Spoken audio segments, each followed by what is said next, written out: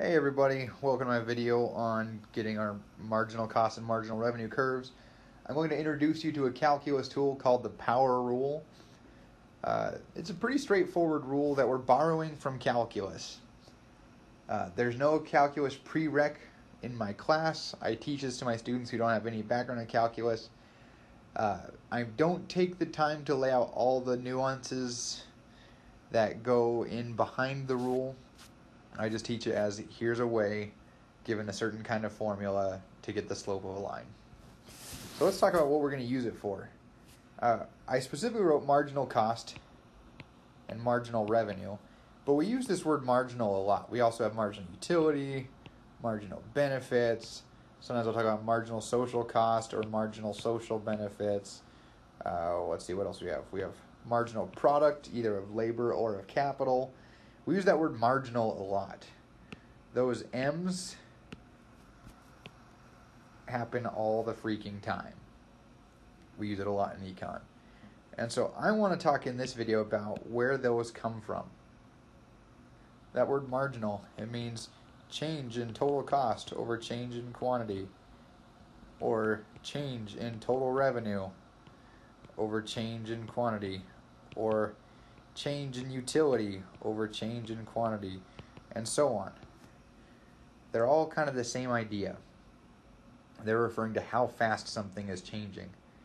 These are approximations of slopes. If I were to graph my marginal cost curve, and it looked something like this, my marginal cost at any given point is an approximation of the slope. There's the change in total cost, and here's the change in quantity. Now, I'm going to introduce you to the power rule so that rather than getting an approximation of the slope, we can get the real slope. I could tell you what the slope is here, or I could tell you what the slope is here, and it would be accurate and exact. So let me introduce you to a rule called the power rule. The power rule is our calculus trick we're going to use. I will then, after I introduce it, I'll show you how to apply it to get marginal revenue, marginal cost. And then I could show you how you'd use it for the other ones too. It's all the same. This is a calculus trick. And what we're going to do is we're going to imagine we have some function, a function of q, that looks like this. M times q to the n. So some number times q risen to some power. My only rule I'm going to put here is that n does not equal 0. Alright. So if we have this function, so I don't know, we might see something that looks like this. 10q squared.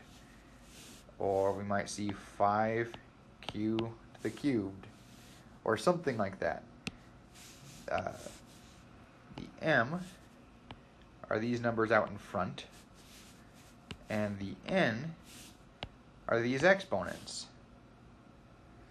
Now, if I want to get the derivative of q, or sorry, the derivative of f, by the way, when I say derivative, I mean the exact calculus version of these marginal things. Instead of triangles, they have D's. The derivative gives us the exact slope. Rather than approximating the slope on some portion of this 10q squared, I would find the slope at any given point. And so that derivative, which, let's see, I can write it a few ways. df dq, also commonly written as f prime of q. For the sake of putting it with marginal terminology, because I'm introducing you to a topic, I can also call it marginal f.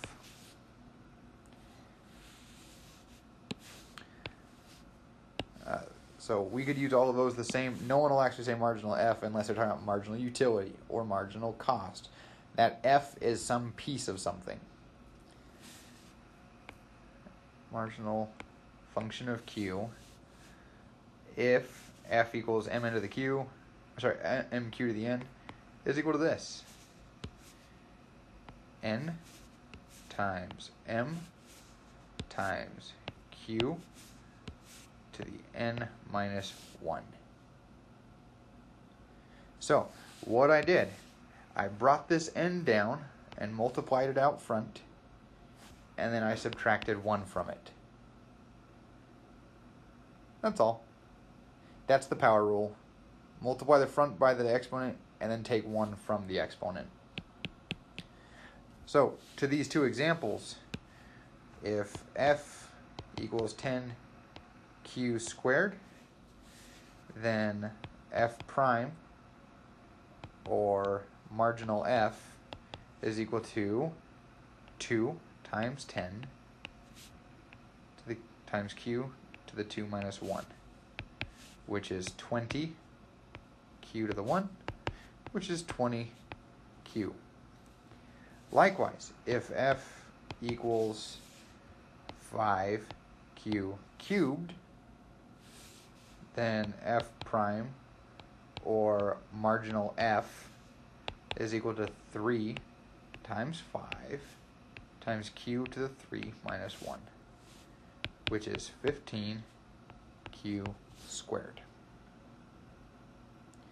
All right, there's your power rule in a nutshell. Now, I want to expand on this just a little bit.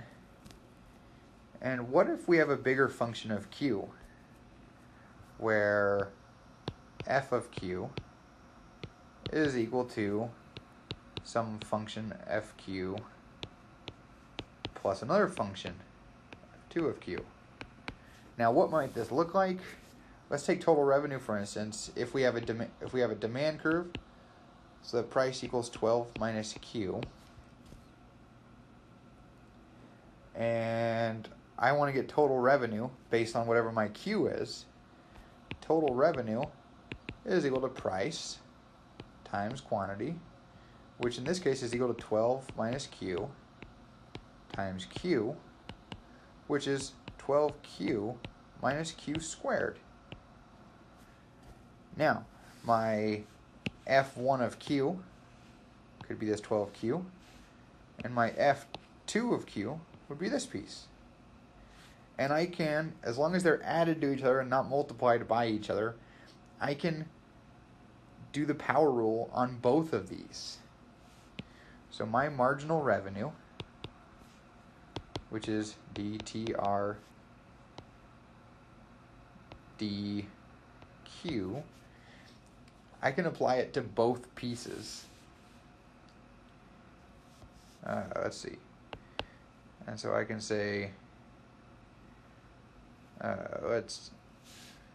if I say that f1 is equal to 12q and f2 is equal to minus q squared, well, the derivative of 12q, that's a q to the 1. So 1 times 12 times q to the 1 minus 1 plus, let's see, 2 times negative 1 q to the 2 minus 1 is equal to 12 times q to the 0 is just 12 times 1, oops, minus 2q.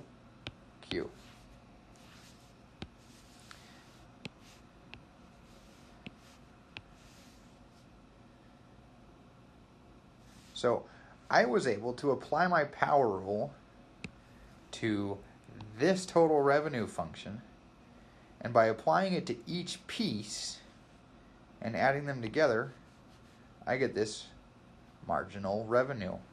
Now, one thing you might have noticed in my other videos or elsewhere in the class, I always tell you that when you have an inverse demand curve like 12 minus q, the marginal revenue curve will be the same curve, but with double the slope. 12 minus q, 12 minus 2q. It comes out of the calculus on how we derive the marginal revenue curve, and it will always do that when we have a straight line. So yeah, let's go a little farther. So now let's go and get a marginal cost function. what if my total cost function is equal to, I don't know, 1/2 q squared plus 50? How can I get a marginal cost out of that? Well, first I can look at it in terms of, that's two different pieces that I can evaluate separately, which is great. I want to graph it first, though, because that second piece doesn't even have a q in it. And I'm going to show you something that will be true whenever you're taking the derivative with respect to something and that variable doesn't touch a piece of your equation. So if I were to graph this curve, it would look something like this, where here's 50, and the rest is a parabola going up as 1/2 q squared. The blue chunk starts at 0 and goes up like that. The green chunk starts at 50 and is flat and never changes. When I take my derivative, I'm finding the slopes of these two things. If I take the derivative of this flat line, the derivative, what's the slope of the flat line? It's 0. So the power rule applies, as I said before, when n is not 0. But in this case, you could think of that as being times q to the 0. Power rule is not going to apply. Instead, that 50 is just going to drop out because its slope is nothing. So let's go and figure this thing out. Oops. Equals 2 times 1/2 times q to the 2 minus 1 plus 0 equals q. Done.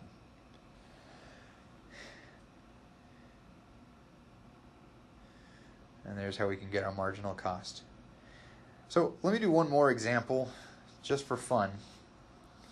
Let's say we've got some q, or let's say f of q is equal to 50 plus q squared minus 3q cubed plus 4q plus 1/9 q to the 9.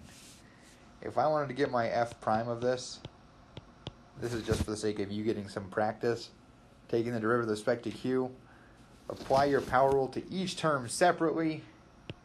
You can pause and practice, or you can just watch and get your spoilers. Plus 2q minus 9q squared plus 4 plus q to the 8. Alright, I don't know if this is helpful to you or not, because if your class doesn't need calculus, you probably don't need to calculate these, but I kind of am making my students do it. So this is for them. Hope it helps. If not, too bad. Good luck.